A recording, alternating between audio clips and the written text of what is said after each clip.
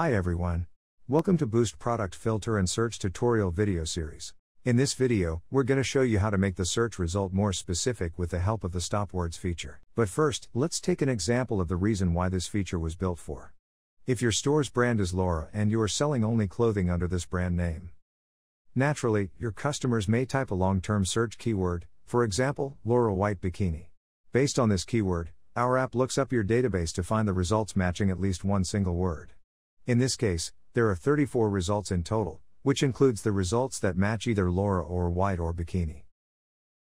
As you can see, Laura is a too general keyword. In fact, it could bring out nearly all of products in your store, which somehow is not much useful for the search purpose.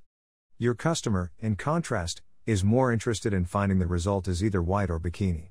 Not products like this classic style Laura bikini result. In order to solve this problem, the stop words feature is born to help. To use it, please go to the app and choose Stop Words setting under the Search tab. Then, type the word Laura in the Enter Stop Word box before either clicking the Add button or simply press Enter. You could add as many words to exclude from search result as you want. Don't forget to click the Save Stop Words button before rechecking the front end. In my example, the total results when searching Laura white bikini keyword now is only 2 results, which narrows down the previous result by focusing on the white bikini matched results. This is the end of the tutorial. Reach us at support@boostcommerce.net if you need any further assistance.